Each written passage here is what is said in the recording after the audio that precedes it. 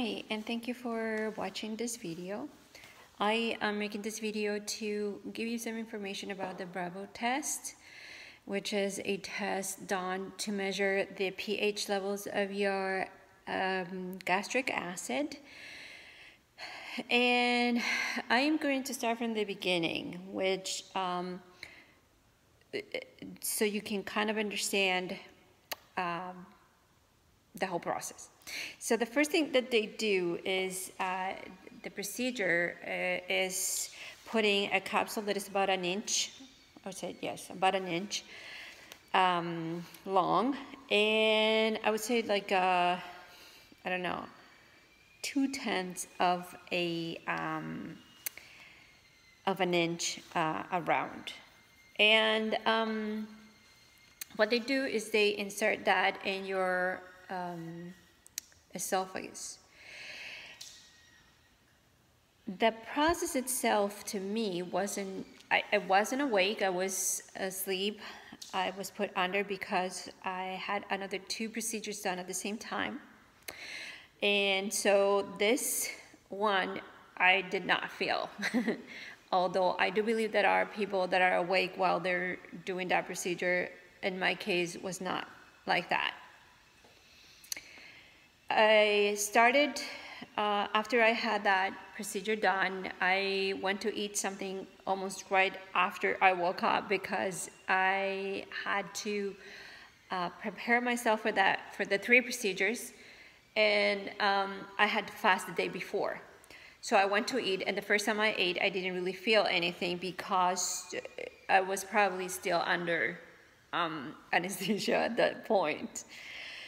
So I came home, and they also give you actually a machine that it's a little machine. It's not that big. It's probably a 3x3 machine that you wear hanging up your neck. And the reason why you're supposed to do that is because you have to have it handy every time you're eating to make sure that you're recording your activity. So, as I said, the first time I went to eat, I didn't feel anything, but this is what you're supposed to do. When you're ready to eat something, you turn the machine on and tell it either you're gonna eat or you're going to sleep. There are 4 buttons in this machine. I only do the function of 2 of them because I was taught only those 2 functions.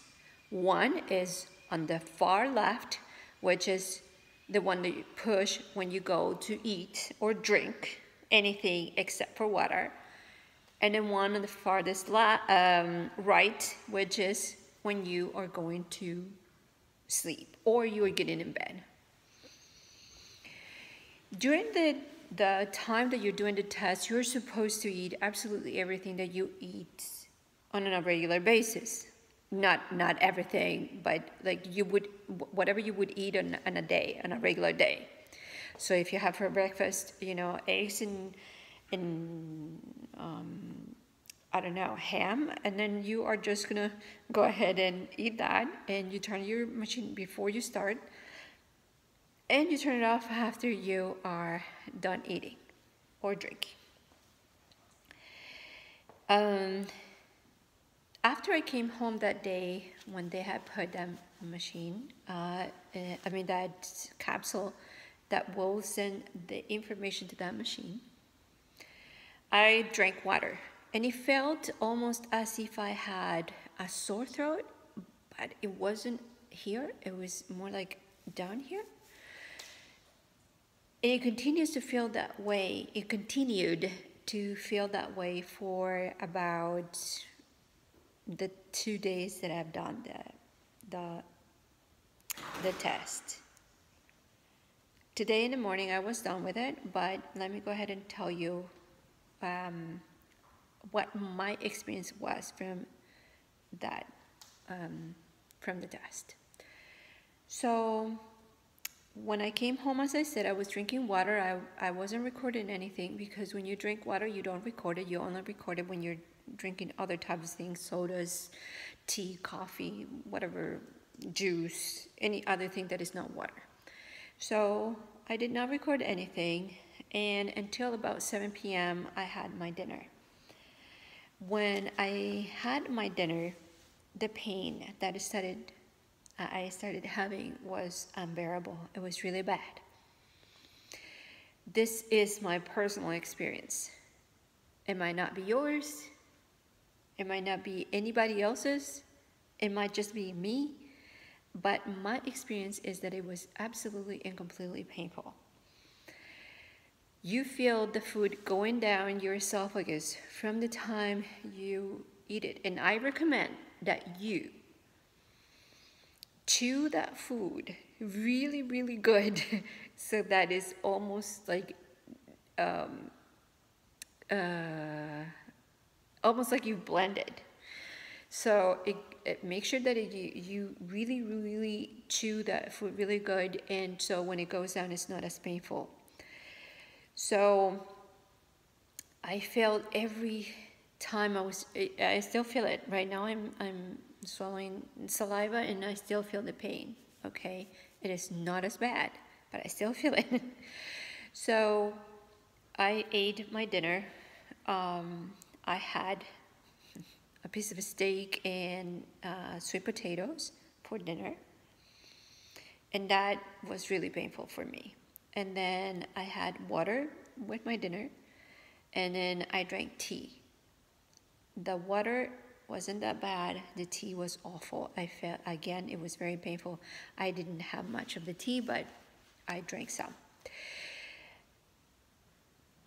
After that, I stopped drinking and eating anything else. I probably was done with my dinner, about before 8 o'clock. And I went to bed at about 10:30. You're supposed to take your machine with you when you go to bed and keep it really close to you. They tell you to keep it at an arm's reach. For the machine, that is not good. So you have to keep it really close. You're supposed to go with it and put it right next to you when you're in bed. If you're turning, just pick up the machine and put it on the side where you're turning to. That's what I did. That's what I recommend. For you, might be different. Who knows? Now, let me tell you a little bit about my size, so that you can understand that it might not be your experience.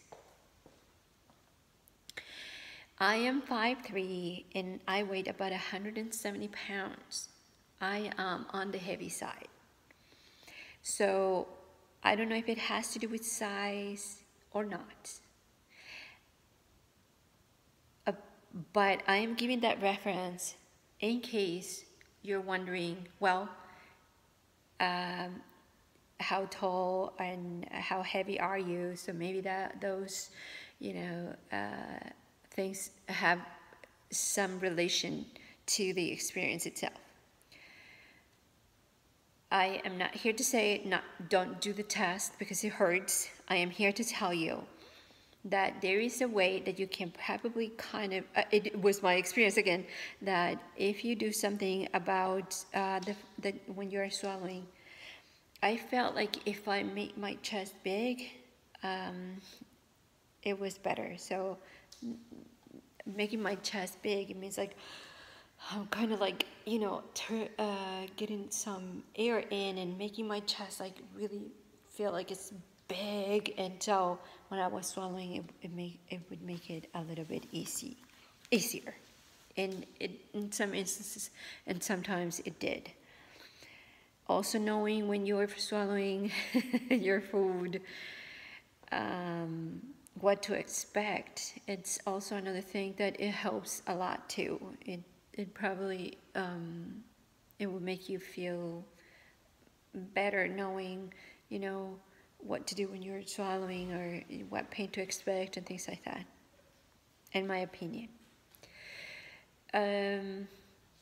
The test lasts 48 hours, but the capsule will stay in your esophagus, and this is important for you to know, that once you're done with the test, the pain does not go away, or the uncomfort feeling does not go away, because the capsule will stay in your esophagus for about 5 to 7 days.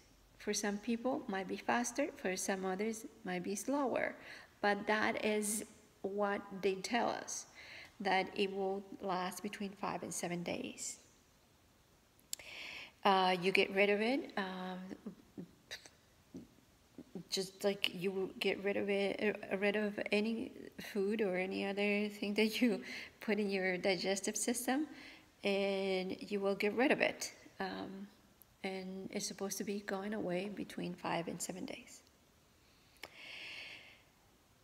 That is pretty much what I have to say about the test. And I want to be here for anybody that has a question, that wants to ask me something about the test, or about what happened to me, or how I feel, or how long it took, or to do this test. Please feel free to put something on the comments. If you have a critique, I appreciate it. If you have a comment, I would appreciate it. If you like my video, please say that you like it, or just do the like thing. This is my very first video, and I am planning on posting a new video after the 7 days have gone by, to tell you whether my experience again was that the Bravo capsule left within the time that I was told, or if it was done, if it left my body after or before or at the time, so on and so forth. I mean, I will let you know how that goes for me. So thank you for watching the video, and I'll see you soon.